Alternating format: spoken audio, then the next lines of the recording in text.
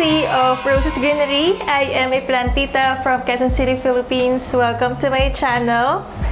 First, thank you so much for being here. Thank you for all the support for the past months. We've reached 20K recently lang. So, thank you so much for everything, for all the support. I do really appreciate it.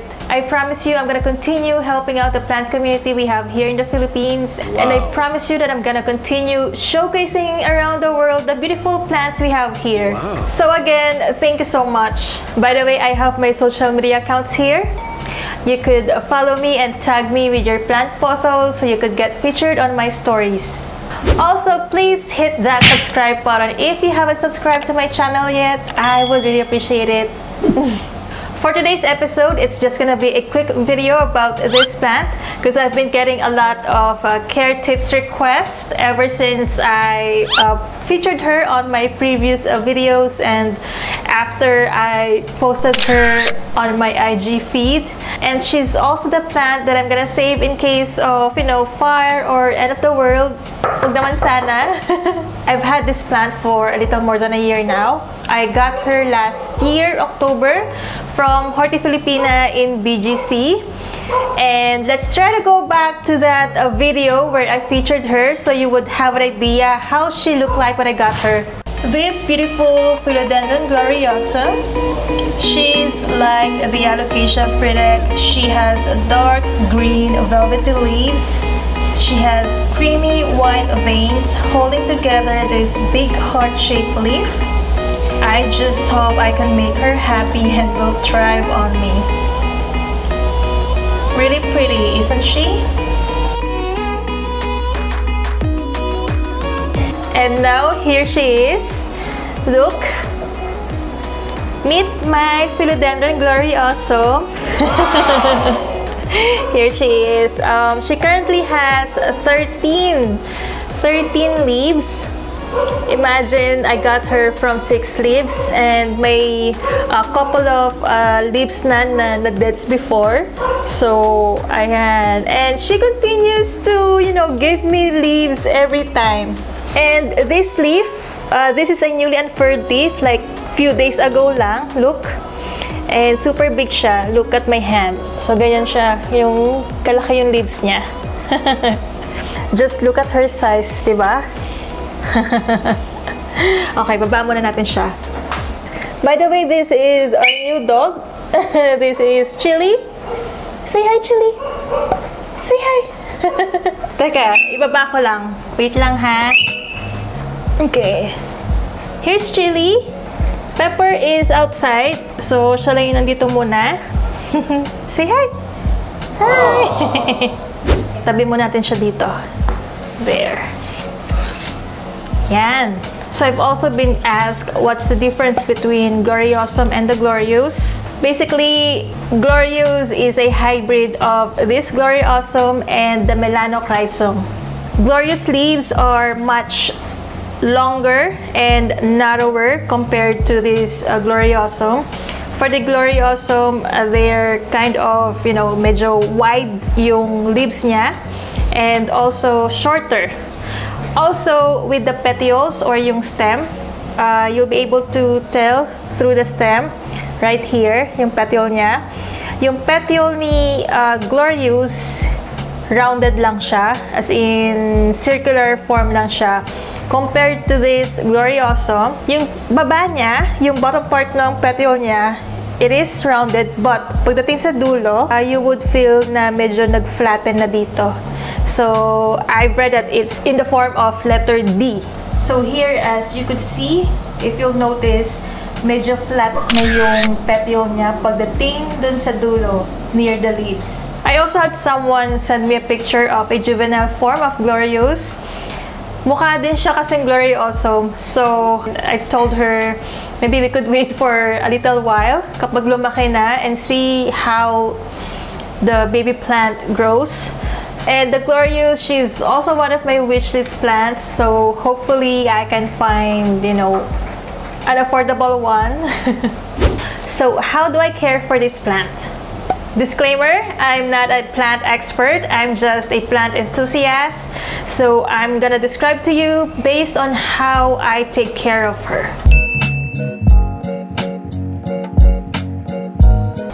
In terms of light, I keep her in my roof deck garden. She's been there ever since day one I brought her home. She gets direct morning sunlight for about an hour or two every morning.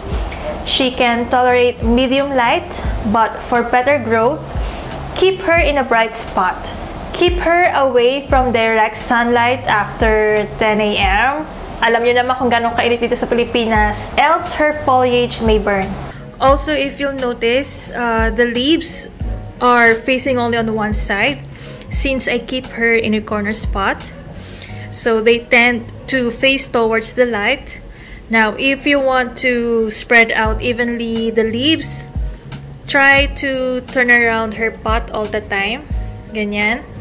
Para mas balance yung leaves nila. Hindi yung naka-face lang sa one side. Just like mine.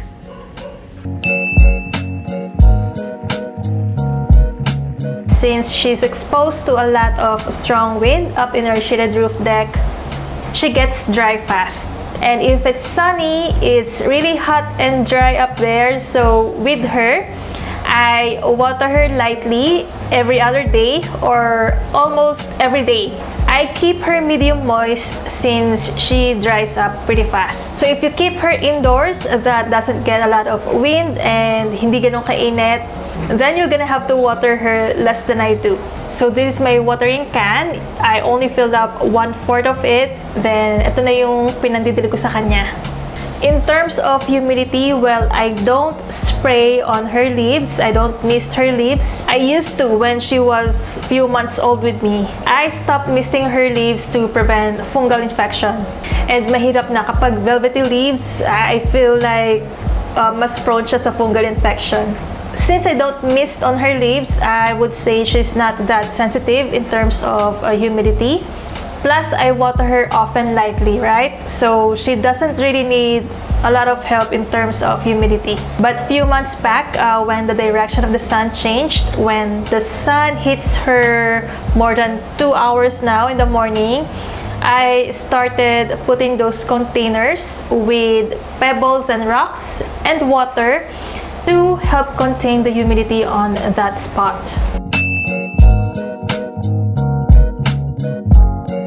In terms of medium or soil, well, I've never repotted this plant ever since I got her. Currently, she's in a peat moss and her pot, it's a plastic pot with lots of holes underneath.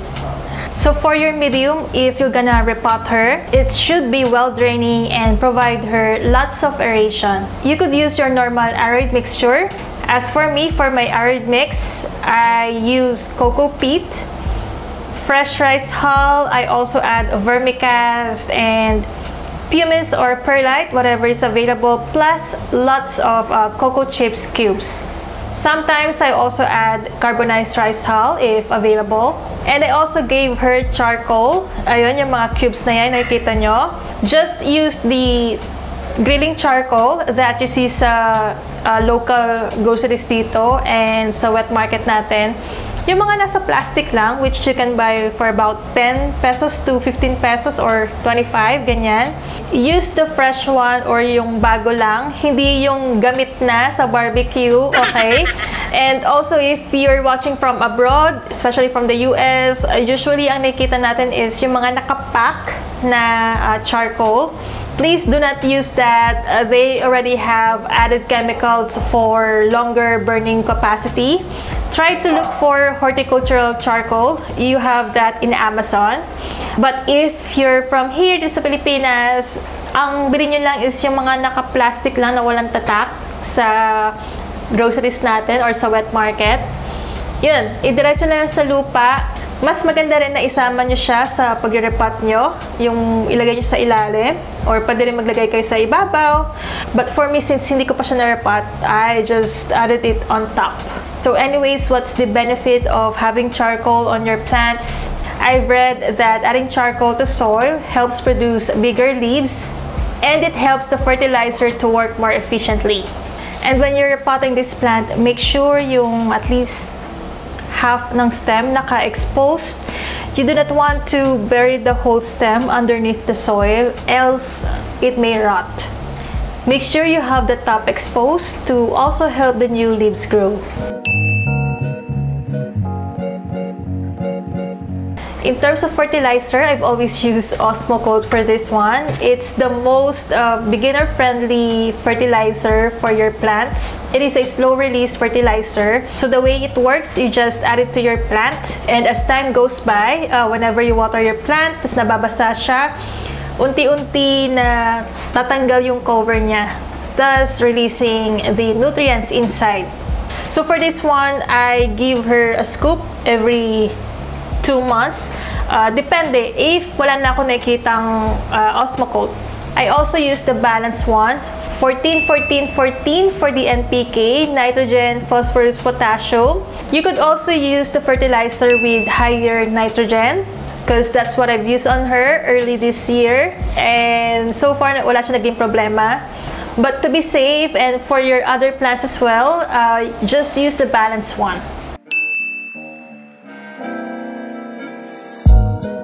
In terms of propagation, you could simply do a stem cutting for this one. But for her, ayoko munang ma-disturb yung growth niya. Super happy pa siya. Ayoko ma-disturb yung happiness niya. So I just let her be. This is her new leaf. Look, malaki siya. Kapag root bound na masyado yung plant, it will produce smaller leaves eh. But so far, it's one of the biggest leaves she's ever grew on me. But definitely, I will give you updates on my IG stories. If ever I decide to, propagate her, I might probably, have a cutting or two as a giveaway in case, we reach 25K before end of the year, hopefully.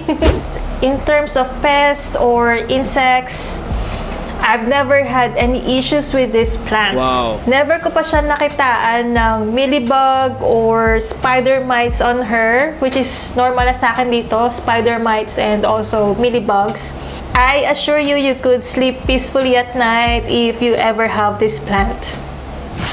So that's pretty much it for today's episode. I hope you guys learned something new today. And if you have plans of getting a Gloriosum and still having second thoughts, I hope I changed your mind. Again, she's one of the easiest plants I've taken care of, and you could sleep peacefully at night without thinking of issues about this one. And also, if you got other tips on how you take care of your Gloriosum, just share your tips below through the comment section. And also, if you got questions, you know what to do through the comment section as well. And yes, if you like this video, please hit on like, and also do not forget to subscribe to my channel if you haven't subscribed to my channel yet. And thank you for watching. I'll see you in the next one. Bye, yours.